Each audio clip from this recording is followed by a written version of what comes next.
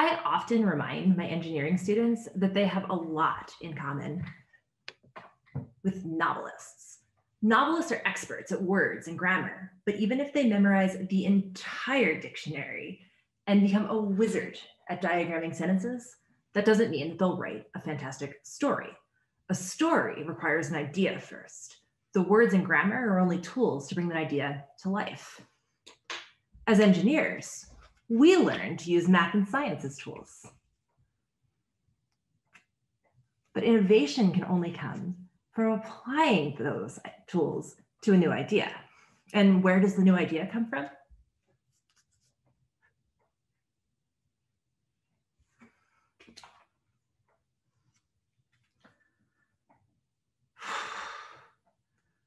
Well, it's usually not from our equations. Rather, it's from all the other stuff in our lives. The people that we meet, the stuff on our desks,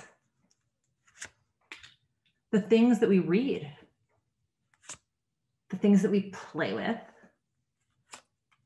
maybe even what you had for dinner last night. One of my favorite ways to find new ideas is to seek out and embrace surprise. Think about the last time that you were surprised.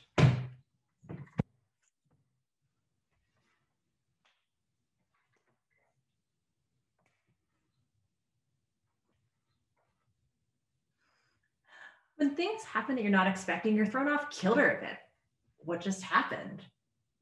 Why? How?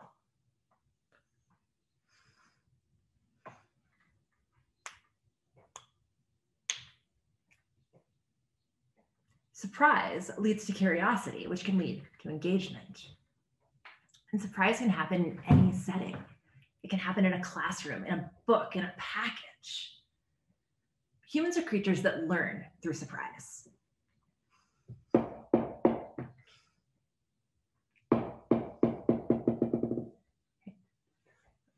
Neuroscientists have shown that babies learn through surprise.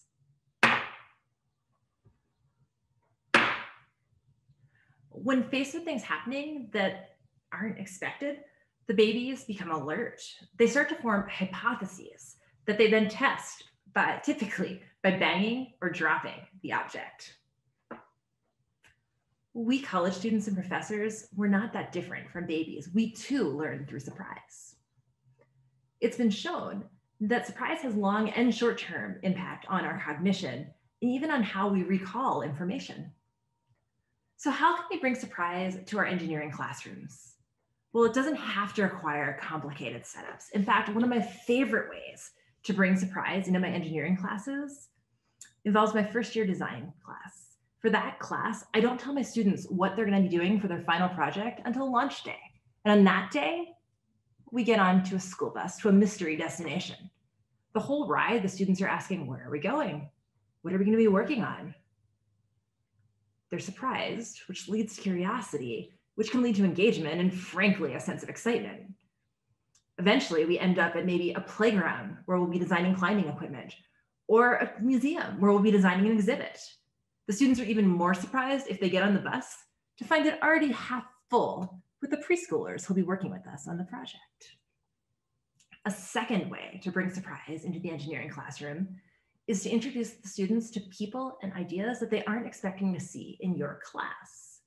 When designing plywood props for a dance troupe, my engineering students were surprised to find that they were going to take a day of dance class. Now, lest you think that this is too much of a tangent for an engineering class, let me remind you that there is a lot of physics and cooperation involved in modern dance. When designing 3D printable bubble wands, my students spent some time with a professional bubble artist. We've also worked with musicians and circus performers and chefs and even stained glass window makers. In all of these cases, the students' surprise led to curiosity, engagement, and learning ideas that they can refer to in future design projects. A third way to bring surprise into your engineering class is show your students things that are really hard to understand at first. In my work with the rock band OK Go, we use their elaborate music videos to teach K-12 students about engineering, science, math, and art. When seeing musicians seemingly flying through space or walking through impossible landscapes, your brain goes into puzzle-solving mode. What am I seeing? How are they doing that? Just like those babies that we discussed earlier. Sometimes you get it right and you solidify a new concept. Other times, you get it wrong, but in the what ifs and wrong guesses, you come up with ideas that can be useful in future projects. Okay, I suspect that some of you are watching this and thinking that it's lovely, but what really matters is content. I want to remind you that every time we walk into an engineering class, we have the power to influence how our students engage and interact with the material. It's about so much more than equations and solving practice problems. I encourage all of you to take a look at what you teach and find the surprises hiding behind your equations.